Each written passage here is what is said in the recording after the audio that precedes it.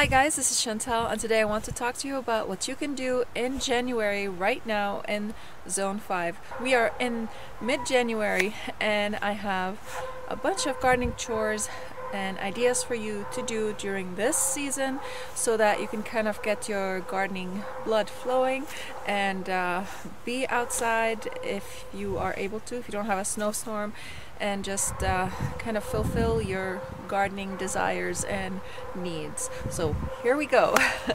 So today behind me I have this raised bed over here. I treat this raised bed more like a pot because it is very shallow and it is also very thin. It does not hold on to any warmth inside of it, and it's not connected to the soil directly. It's raised off the ground, so all the wind is going to circulate all around it. So I treat it like a pot. What I did is I went to the chicken coop, I grabbed some chicken manure and I brought it in here. I took off the irrigation off the bed and I put down the chicken manure and I spread it evenly across the raised bed, and then I grabbed some potting soil that I had sitting around and it had thawed because our temperatures have been fluctuating drastically. We have been having some cold days and then some really warm days. Like today is I think in the 40s, like low 40s. Right now it's starting to get into the 30s. So this is really unusual for us. Normally we have snowstorm after snowstorm, which we are having snowstorms, but it's not, the snow is not sticking, it's melting. And that's a bonus for me because that allows me to go outside and just do what I need to do. After I put down the chicken manure, I put down the potting soil over the chicken manure to fill the raised bed so that the empty space that was created from the summer because of all the dirt that was taken out when I took out the sweet potatoes and the other plants that were there, I had to refill it with some more potting soil.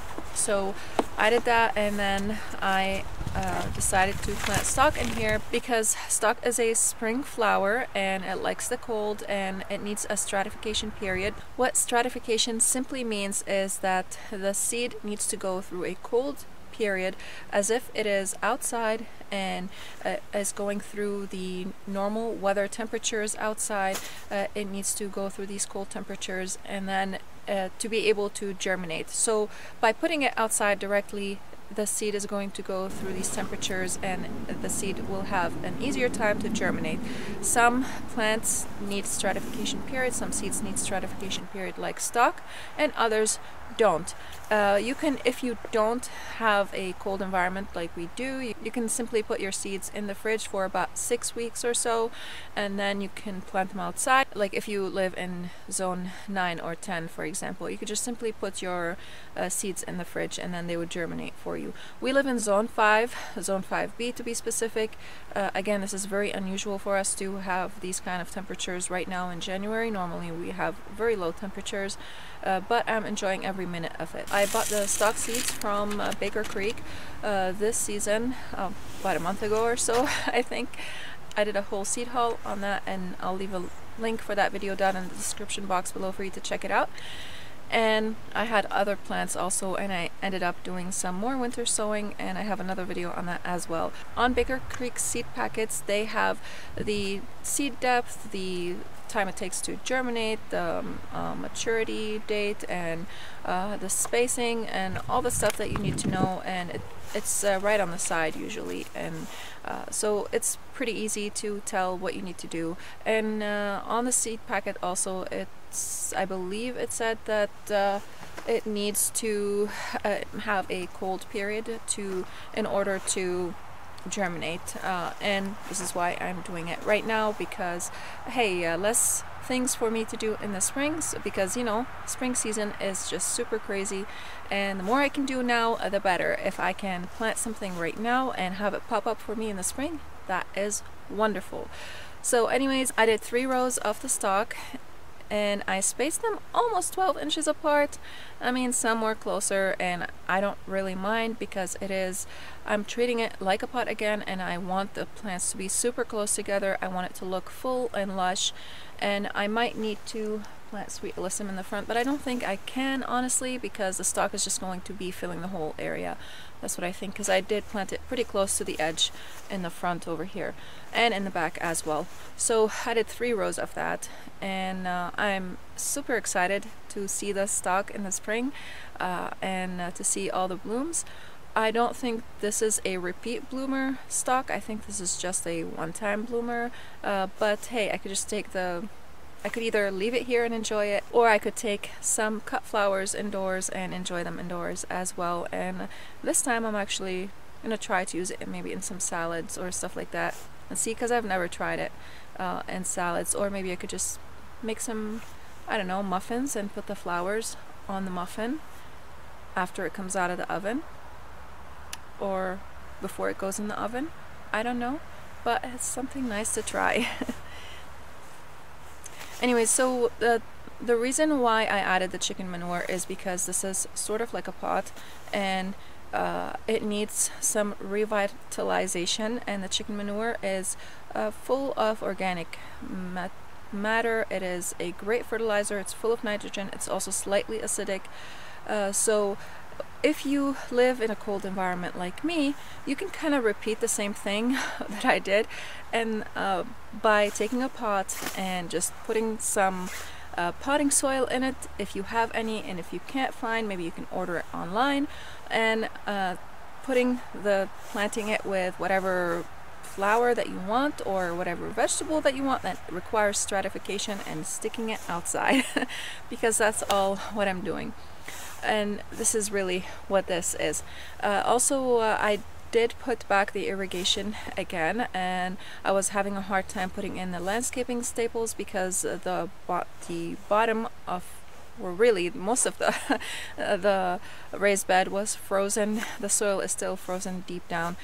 Only like the first inch or so were not frozen, but since I added some potting soil to the top surface, I was able to easily plant in it, and I had no problem. If you have pots that are sitting outside and you want to plant in them, you could just do what I did, add some fertilizer. If you don't have any chickens, any fertilizer will do, and you could add some potting soil on the surface and plant directly in it, and then watch in the spring, see how these flowers are going to pop up. Now, if you live in a dry environment, you might have to water the seedlings every now and then, the seeds every now and then, because you don't want them to dry out, especially when it's time for them to germinate. Like when spring season comes, you have to really make sure that they stay moist, otherwise they will die if they go through this moist and then super dry periods and then moist again. Once the seeds start the sprouting process, as soon as they dry out, they're not going to sprout for you. They are going to die. So you want to make sure that they will stay moist throughout the sprouting period and after they sprout as well, because they still need the water. You don't want them to be super moist, of course, but you know, because they could rot and die on you. So after I did this, another thing that you could do is go ahead and fertilize any of your bushes with an organic fertilizer. And the reason why I'm saying with an organic fertilizer, you don't want to fertilize them with a synthetic fertilizer, is because synthetic fertilizers will immediately release the fertilizer and give it to the plant, and that's not what you want. Or with organic fertilizers, what happens is that they release the fertilizer slowly, and also it is, most of them, from what I hear, is that they are dependent on temperature. So when the temperature outside is warm, they are going to start releasing some of the fertilizer to the plant so that the plant can suck it up through the roots. Now, I did sprinkle the chicken manure over the surface of the soil, but all the rain and the snow is just going to drive it slowly into the ground. And then in the summer, I'm going to mulch it a little bit with a thin layer of mulch, just to prevent any weeds as well. And with the chicken manure, what you want to be careful about is you don't want to put any fresh chicken manure. Now, while during winter season, that's okay, because it's going to decompose slowly before it starts feeding the plants, especially if you live in a really cold environment. So it's not going to actually be feeding the plant yet, it's going to be decomposing. The chicken manure that I used was pretty well decomposed. You could see it. It's, you know, it's like falling apart. It's like dirt almost. and it has been sitting in the coop for a while, so I needed to clean the coop and not all the coop, but at least the area where the chickens lay their eggs, so that we could have some clean, fresh eggs instead of dirty eggs. And this is a perfect, medium to fertilize your plants with. Again, if you don't have any chickens, that's okay, or any animals, that's fine. You could just grab any organic fertilizer will do. So blueberries especially like an acidic soil. They like it around 5 or so, between 4 and 6, and I think a happy medium is the best to have for them. Around 5 I think would be the best to have for blueberries. Like anything, I believe medium is a good thing, like anything in life. So the chicken manure is slightly acidic, so it's going to provide the blueberries with that acidity as it leaches into the soil.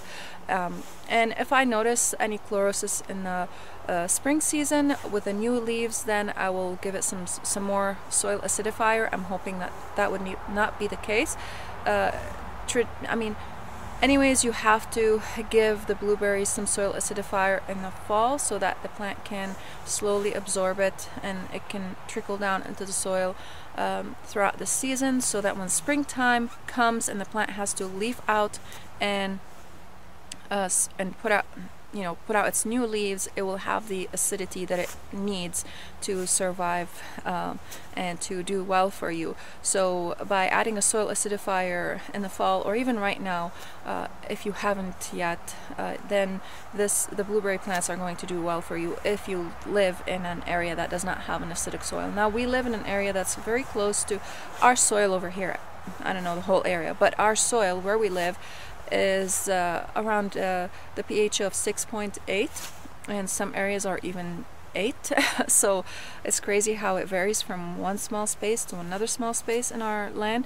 So you want to test your soil and see what is the pH of your soil if you do have blueberries or hydrangeas or whatever it is, because some of these plants do suffer if they don't have a slightly acidic soil, or at least a neutral soil. My hydrangeas, well, the one hydrangea that I have so far with this type of soil seems to struggle. It does want acidic soil, so I have to provide it with an acidic fertilizer or with some soil acidifier.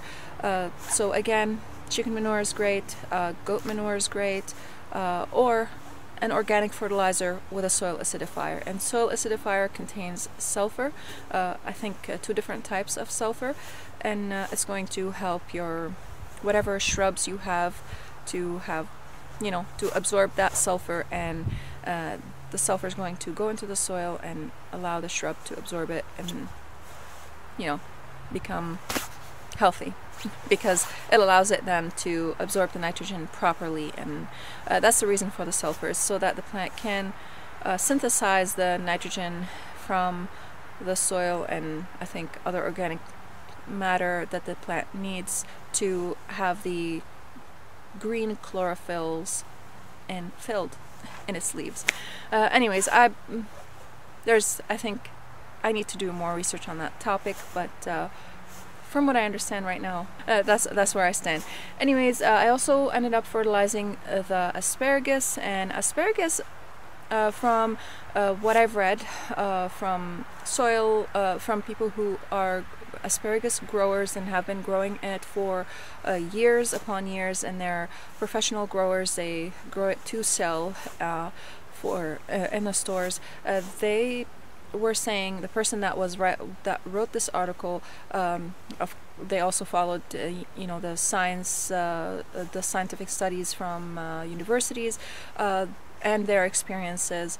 So what they were saying is that asparagus prefers a slightly neutral soil rather than acidic soil, is because asparagus tends to get a root rot, furation root rot, I believe, if I'm pronouncing it correctly, and it in acidic soil, and it seems to do better in a more neutral soil, or even slightly alkaline soil, like 7 point something. So I put some of the fertilizer of the chicken manure on the asparagus. I know the chicken manure is slightly acidic, so if I notice that the asparagus is struggling a little bit, what I could do is I could just grab some lime and sprinkle it over the surface, and that will fix the soil in that area so that the asparagus can do better in a more neutral pH soil. What if you have an acidic soil and you have asparagus, what you can do is add lime, because lime brings down the pH of the soil.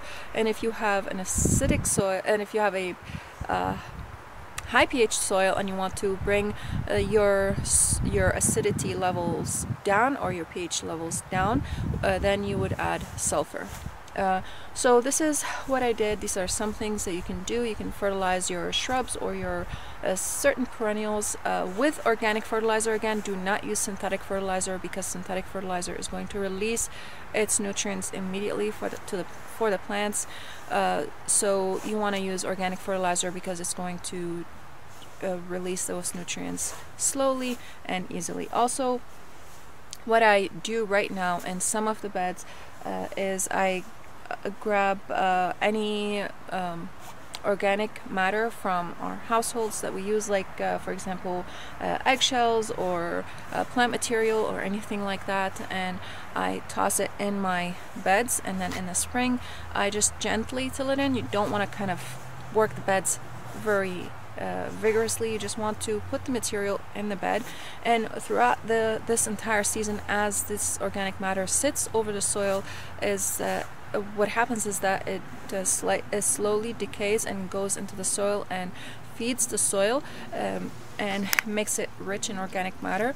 What I would, if I was able to put those organic matter into the soil directly, I would do it. But since we live in this kind of environment and I can't dig it into my soil because it's frozen, then I just put it on the surface of the soil. And this is far from the house. No one sees it. It's not like it's in the front of the house or close to the house, and it doesn't really stink. I mean, I'm standing right next to it, and all the cold weather and all that just kind of removes the smell. And also the chicken manure, I did not smell it at all because it's fully decomposed. So another thing you could do is if you have any animals that you haven't cleaned up yet, and I'm looking at some that I need to clean up, but I'm not gonna have the time today to do that. You could go ahead and clean up any animals that you have. No pruning right now. I don't do any pruning at this time. I do most of the pruning around late February, March, depending on the weather.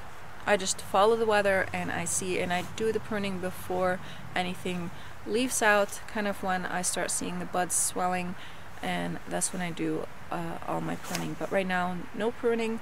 Again, you can winter sow a whole lot of stuff. You can even use the winter sowing method that requires the jugs, and you can just fill it with some potting soil and plant whatever you need to plant in it and put it outside, leave the cap open, and you're good. I'm not doing this year. I decided not to do this year.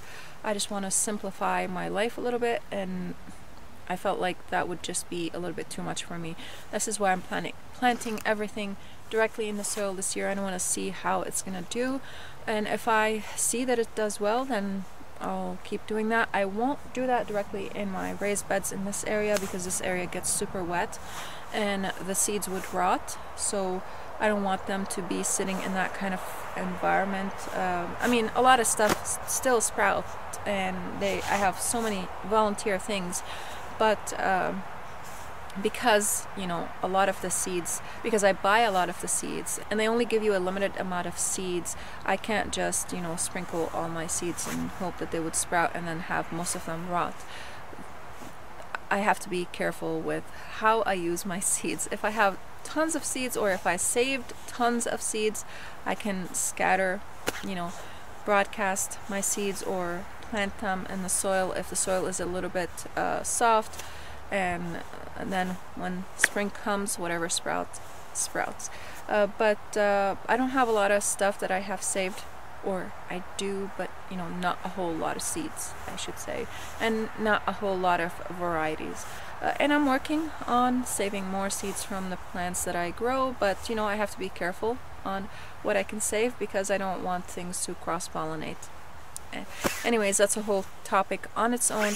So I hope you guys learned something new. I hope you enjoyed this video, and if you are new here, please don't forget to hit that subscribe button and the bell to receive notifications of whenever I upload new videos. And if you like this video, don't forget to hit that like button. Thank you guys so much for watching, and I'll see you again next time.